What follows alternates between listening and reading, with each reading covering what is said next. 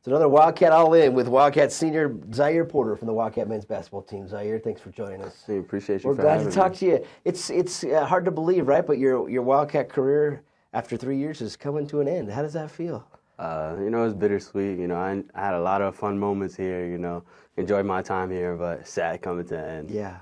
Okay, so I gotta ask. A kid from New York, the Bronx, New York. Did you ever think you'd be in Ogden, Utah, playing basketball? No. Not at all. I really never ever pictured myself going to the West Coast. I think for basketball, I always saw myself at the East Coast in college. But okay, so before you came to Weber, you spent 1 year at a junior college in Kansas. So what was that journey like growing up in New York, and how did you end up playing college basketball? Well, that was my first time leaving New York for anything other than a vacation or anything. So going out to the country after being in the city for 17 plus years was a big shock. But I learned about myself in the time in the year there. I learned how to just work myself out, just be more of an individual rather than relying on my parents and stuff like that. What was it like growing up in the Bronx? It was fun, I experienced a lot of things other people didn't get to experience, like subways, just a big city energy, stuff like that. But it was actually fun, a lot of fun. Knicks fan? No. No? Sadly, I can't root for them. Okay. So you end up did you play, obviously, basketball most of your life growing up? Yeah, for majority of my life, yeah. Okay. I played basketball.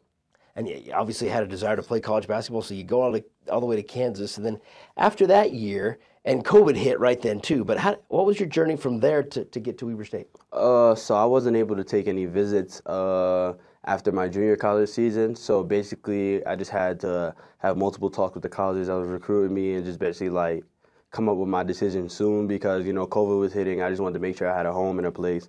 And then, the Wildcat just made me feel home, and that's why it brought me out here. And what did you know about Weber State? I just knew that Dame came here, and that's probably the only thing I knew. I definitely didn't know it was in Utah. Yeah, I'm sure. It's such a big change. And you've been here for 3 years now. We were just talking, you've played in over 80 games already and had a great career in 3 years.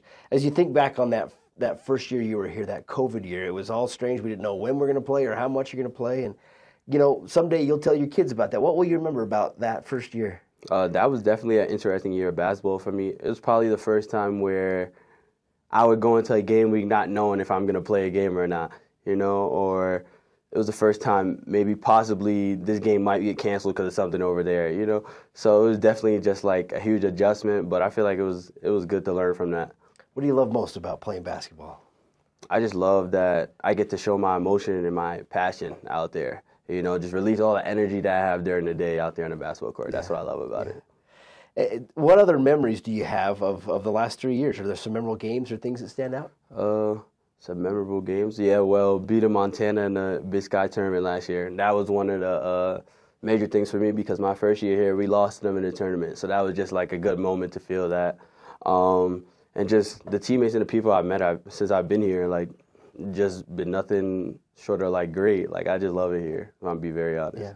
What's it like though, being away, so far away from home and missing your family and so forth? How's that been? It's been, well, I'm getting more adjusted to being away from my family because of the year I did in junior college. So just being out, but I talk to my family multiple times a week. We're always in touch. I'm always checking up on them, my little brother and my little sister. So they probably watch the games too. Yeah, sure. They always watch the games, call me after the games, let me know if I did good, did bad, what I could work on. Yeah. So it's just good. And one of the things that you've accomplished off the floor, which is just as important, is you graduated, earned a college degree last April in professional sales. Yep. What was that fulfillment like? That felt good, and I did it more so for my parents because I know what it meant to them to see their first son, get their degree, and they weren't able to be there for my junior college graduation. So it was just, a great moment to have my family there when I graduated from Weber State. So after Weber State here, as the season's winding down, what are your plans? Just see where basketball takes me. I want to continue professionally overseas somewhere or wherever basketball takes me, but I definitely don't want to stop playing. Okay, good. When you're all done, someday stop playing, what do you think you'll be doing? That's a great question. I don't know, maybe something into a clothing line or sneakers or stuff like that. I'm big into maybe fashion.